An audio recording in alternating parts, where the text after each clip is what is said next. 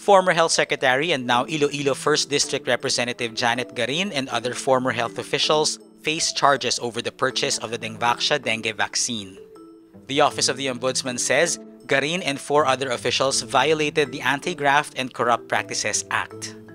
The government fund in question amounts to 3.57 billion pesos used for the procurement of the Dengvaxia vaccine in 2015 and the eventual implementation of the school-based immunization program under the administration of former President Benigno Aquino III.